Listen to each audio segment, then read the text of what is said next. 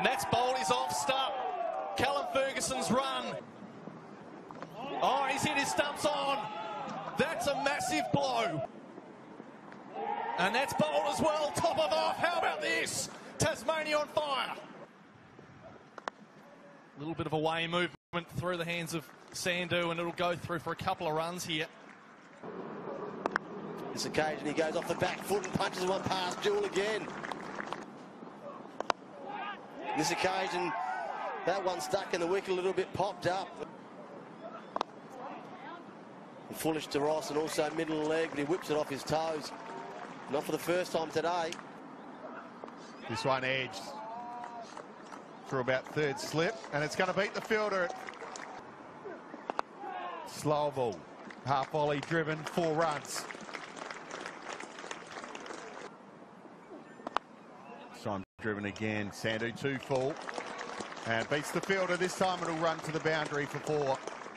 He played Jake Lehman and brings up his 50. Very patient 50. Short ball and out. Well, he gets his 50, the shorter ball, and hit it straight to Bo Webster at mid-wicket. Ross has a big swing, doesn't connect very well, but it ends up racing away to fine leg where George Bailey's come in off the rope.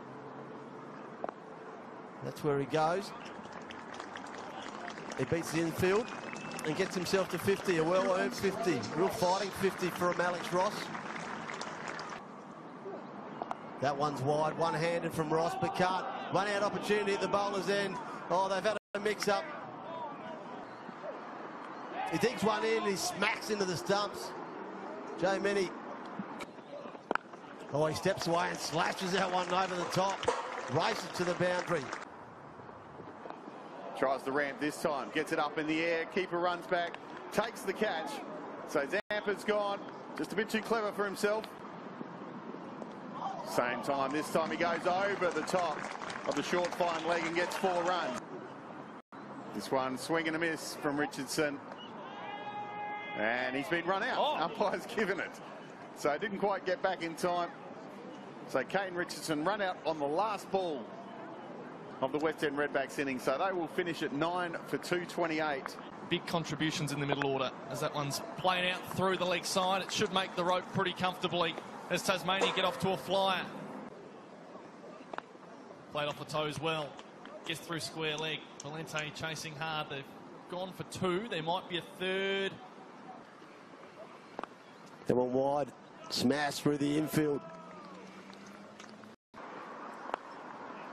That one in off stump, and the third time this over. Caleb Jewell drives one.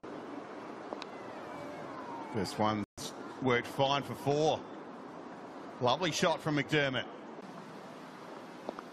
One's shorter and cut behind square. Should go all the way, and it does. 4 runs.